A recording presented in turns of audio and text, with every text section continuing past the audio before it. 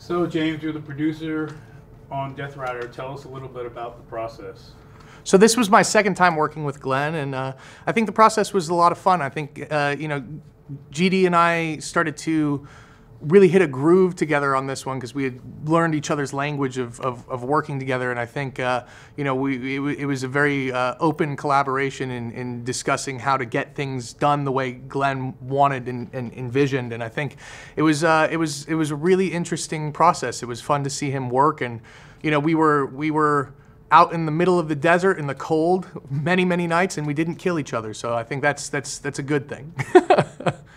Tell us a little bit about the casting process and trying to make Glenn's vision come to life. So, the fun thing about the casting process is, Glenn doesn't really follow casting in the same way a lot of other filmmakers will. Glenn just basically wants to put who he likes from other movies in his movies.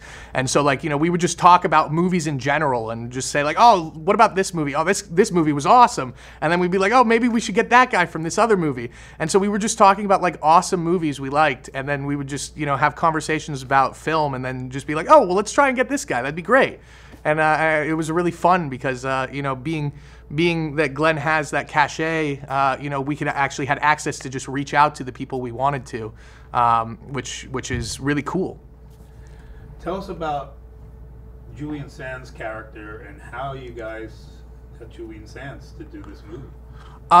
So we reached out to Julian Sands' reps, and it was just a resounding, Julian was a fan of Glenn's, and he just wanted to do it just right when we reached out. So it wasn't incredibly difficult to convince Julian to do it. He liked the script and wanted to do it, and I think he wanted to have a phone call with Glenn and talk about it, and they hit it off really quickly on the phone, and they were just it was just immediate. They were just ready to make the movie together. So I thought that was really exciting. I like Julian in a lot of movies, Boxing Helena, and it was really cool to work with him. Same question for Devon Sawa. How did he end up becoming Death Rider? So Devon Sawa is at the agency that I'm at, and I reached out to Devon and Devon's reps, and Devon was a huge Misfits fan and thought it was a really cool idea to be involved in the movie, and just he was excited by it. He read the script, and again also had a conversation with Glenn, and they wanted to do it. So it was very exciting. So tell us now about the overall film and your production of it.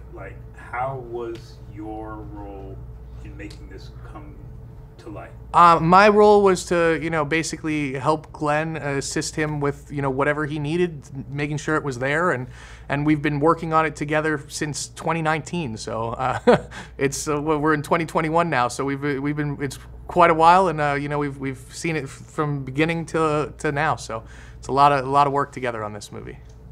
Thank you, James. Thank you. Good interview, James.